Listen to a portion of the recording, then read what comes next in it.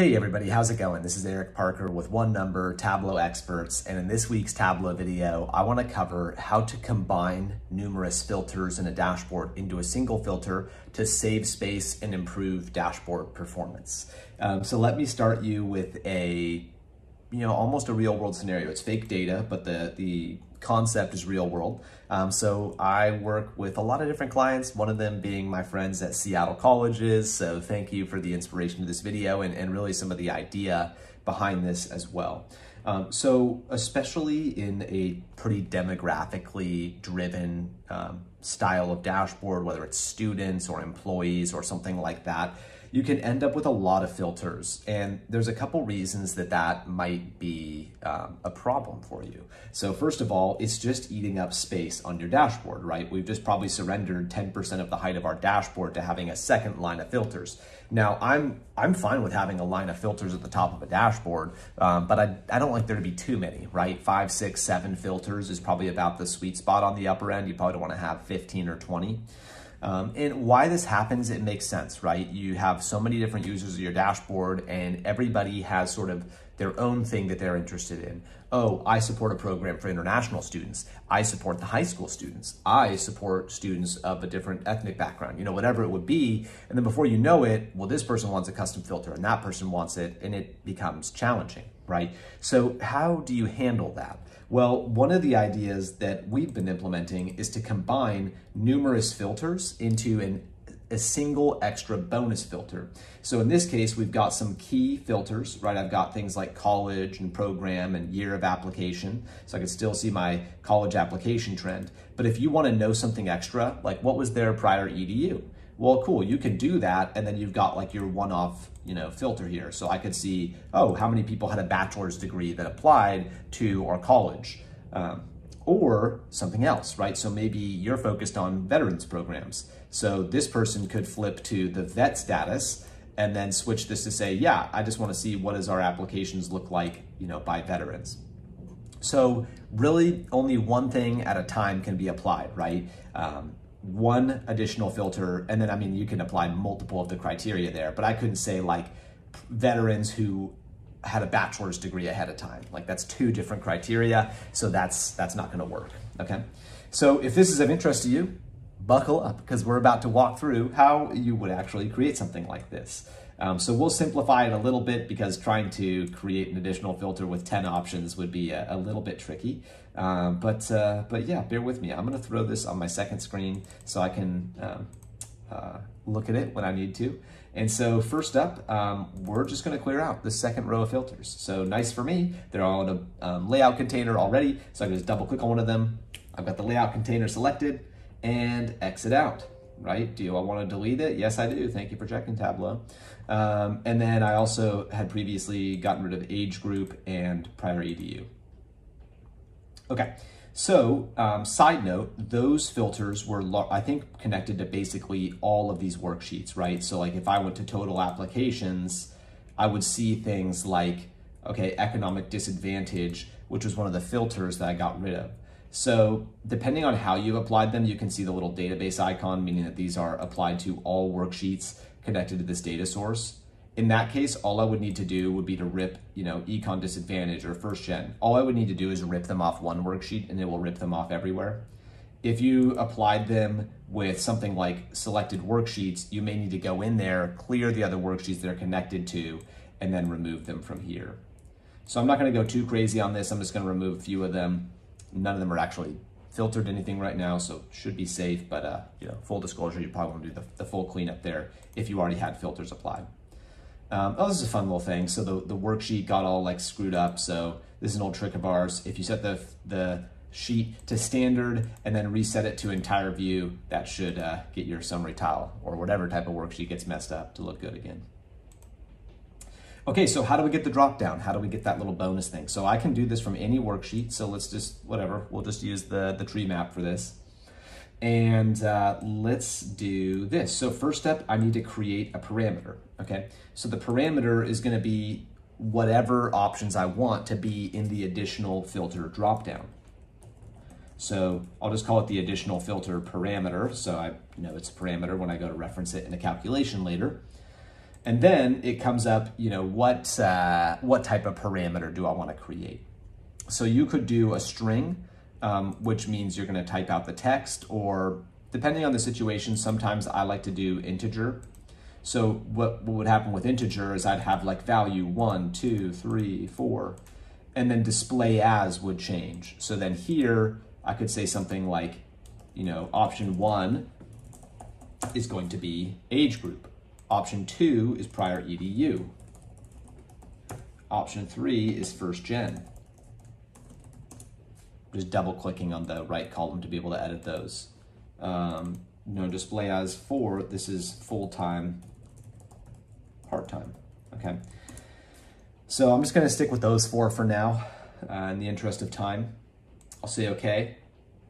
I'm gonna show my additional filter parameter.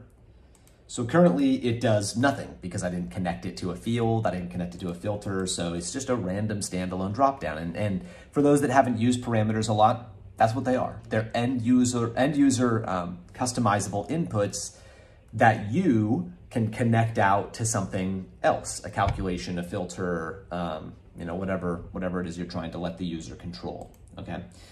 And so what I'm gonna do now is to create a calculated field that references that parameter, okay?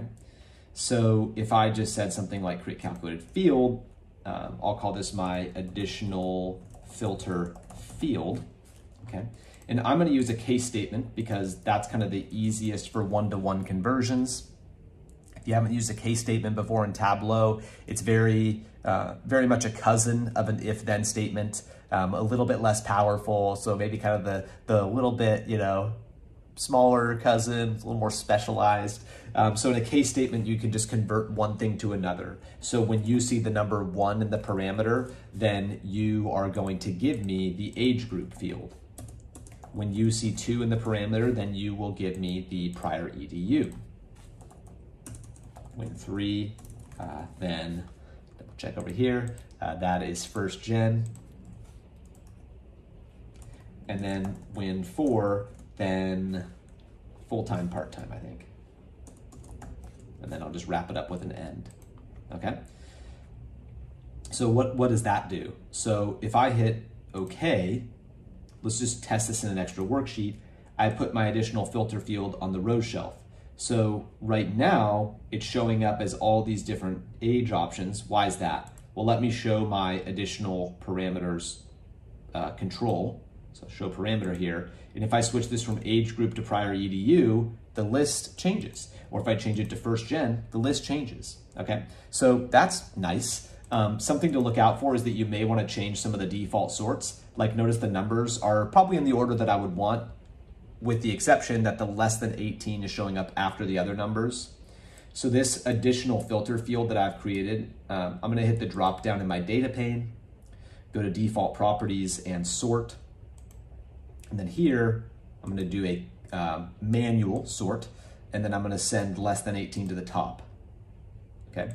And then I'll probably wanna do something similar, for something like prior EDU. It starts with bachelor's degree, but maybe I want it to go in order from like some high school to, graduate program or something like that. So then again, additional filter field, default properties, sort, and then once again, now notice that more options show up. So I would say less than high school, some college, bachelor's, graduate. The only annoying thing is that you can't change the parameter while this window's open, so kind of a bummer. If you have to do that for multiple fields, you may have to go through there and change that a few times. Okay, so before we put this in the dashboard, which we will do in a moment, I want to talk about why did I choose an integer-based parameter, right? You're probably looking at that thinking you could just do text-based. So one of the nice things about an integer-based parameter is if I want to change my languaging later, like let's say I'm like full-time, part-time, that's too long, it's going to get cut off. Let's just do, FTPT. People know what that is. I can change the text, and because that's only what the value is displaying as, not the actual value, I don't need to change anything in my calculation. The full-time, part-time is still going to work just fine, even if I change what that output is. So if you're not totally, dialed in on your text-based outputs, or your audience well enough to know that requests will be coming in to change those, then okay, cool. You know, you could just set it up like that as an integer parameter instead. Okay, so popping back over here to our area chart, I'm going to throw the additional filter field on the filters card, say all, say okay. I'm gonna apply this to the other worksheets. Actually, I can do that from the dashboard, so either way. I'll just do it here, whatever. Apply to worksheets. I'll just say all using this data source.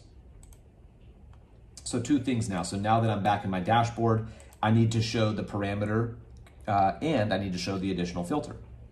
So go to my area chart, hit the drop down on that sheet. I'm gonna show my additional filter parameter. Then I'm gonna hit the drop down again. And if you don't see the drop down, just click in the background of your sheet. Ideally not on a data point, just in the white space in the background somewhere. And then in this case, filters, additional filter field. Okay. So in theory, this is functional. We have a bit of visual cleanup to do, but in theory, this is functional. So let me set the additional filter field as a multiple values drop down. So if I change this to part-time, my worksheets update. If I change this to age group and choose to look at where, how many applications do we have for people under 18, cool, it updates. So now, how do we get this to look nice, right? Reminder of what this looks like in my more finished version of this dashboard.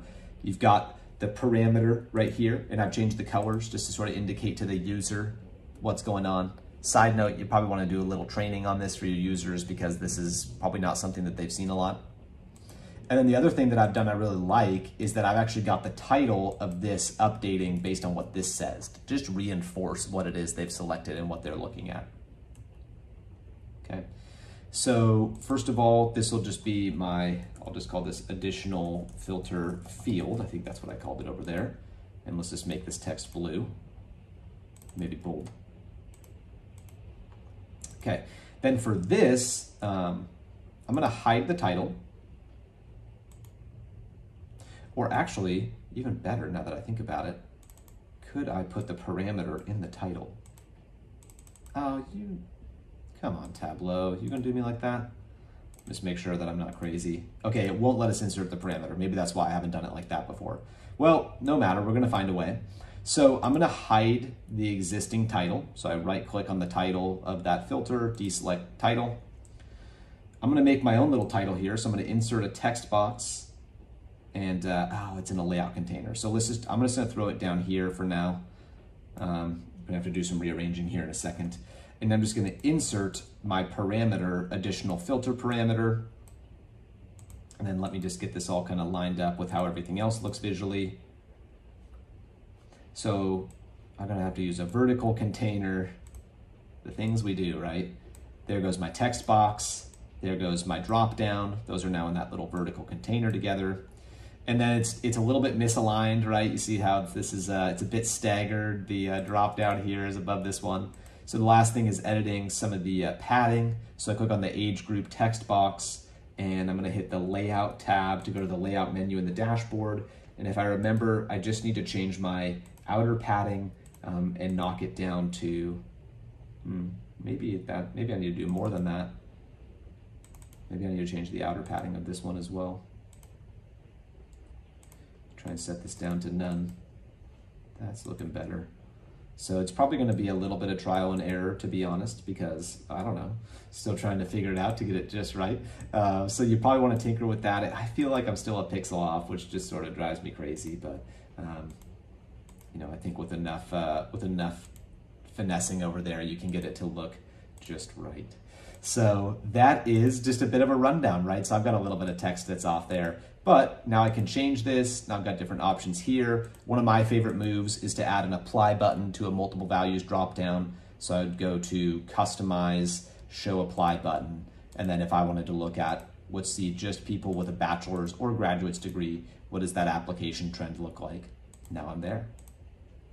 So I hope this helps you in your journey as you're trying to figure out what do you do when your users are requesting a lot of filters, and maybe this method of combining multiple filters into a single filter in a Tableau dashboard could be helpful for you. So thanks for following along. We look forward to your comments, your thoughts, your feedback, being able to see it if you were able to successfully accomplish this. And we look forward to bringing you another video here next week. Thanks.